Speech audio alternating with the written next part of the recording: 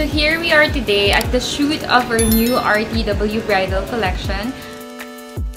This new collection is really meaningful for me because I actually decided to work with my real brides. I feel like at this time in my career, I want my brides to really be part of my brand. It's not just about the brand, it's our relationship, working together, building friendship. Actually, ang saya kasi parang naging kaibigan ko na talaga silang lahat. And now, while we're shooting, I really feel so happy looking at them kasi they're really happy. Another special thing about this shoot is all the suppliers I'm working with are women.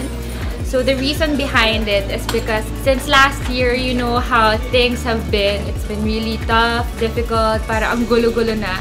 This year naman, parang I just want to show people that for us to be able to get through everything, we have to support each other. And I think the best way for us to do it is sa atin mga babae, we have to start learning how to support each other, realize that the best way we can all make it is by supporting each other. So I hope you guys enjoy watching this episode, and I really hope that you get inspired, especially for all the brides to be.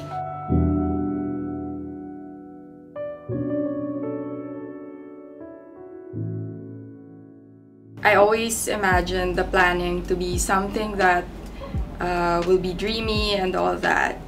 And then the pandemic hit. You know, planning a wedding during a pandemic is really different. It's challenging. Everything is done virtually.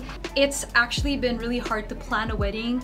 The pandemic did not make things any easier. The hardest adjustment for us actually was deciding to downsize our wedding because of course we would have wanted all our loved ones to be there pero hindi pwede sa guidelines. Siguro cut down namin siguro 50 packs pa lang yung nababawas from original number of people of 200. Yung year talagang to parang ang dami talagang naging hindrances. People are doing Zoom.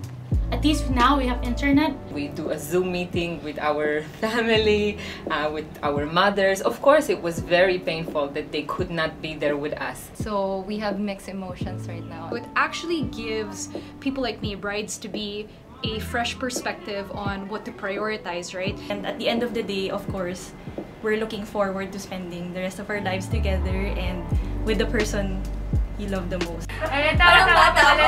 Patawanan mo ako. Gusto na ako. Baliw.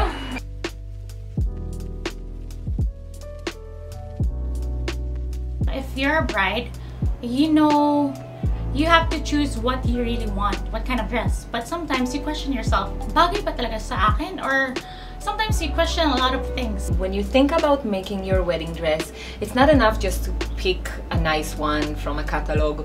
You really need to have someone to take care of you, like personal care, and someone to talk to, someone to listen to all your dream. More than the output, parang what's important is the relationship with your designer.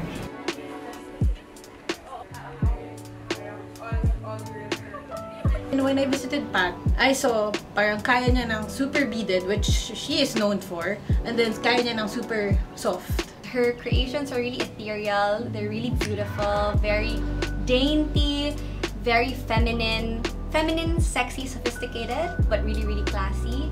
When I first saw the sketch, okay, this is it. And especially during the fittings, it was really like a breeze working with Pat and the team. She encouraged me. She said, you know what, if you want to be the most beautiful bride on your special day, then you should go for it.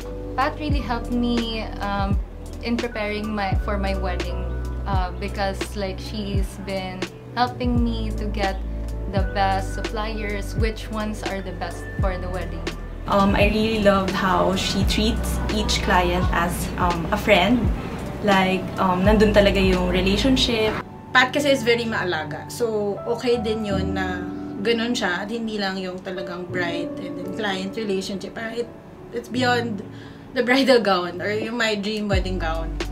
I really felt like Pat would go the extra mile. She's actually not just a wedding designer for me. We became friends and both our fiancés are now good friends as well. Pat inspires me kasi parang she doesn't look at women with their side, just their personality. She makes every girl and every bride that comes in this atelier beautiful. Siguro bonus na lang din that we became friends throughout all of this. I found that she's so down to earth, like wala siyang air of like the designer to the celebrities. Apart from finding a designer, I was really glad to just find a friend, especially in the middle of this pandemic where we're all feeling a little bit lonelier. I love Pat's designs because it really brings out the confidence and the inspiration to want to get married, and this has just made me a lot more emotional about, you know, getting married, and it never really hit me till today. One of my brides is actually pregnant. The story behind that is she was supposed to get married in September, so we made her gown already, but sadly she wasn't able to wear it because yun nga, nagkaroon ng pandemic and she had to change plans. So she just decided to do a civil wedding. So just to make her happy that she still got her moments, now we're shooting her. Yeah.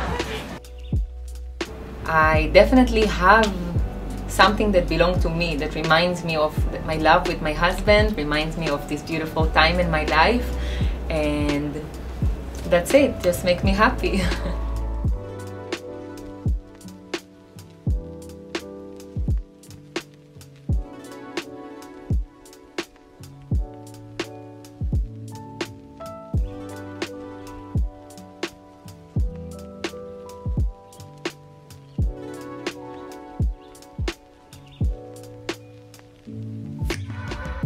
So there you have it, guys. I hope you enjoyed this episode.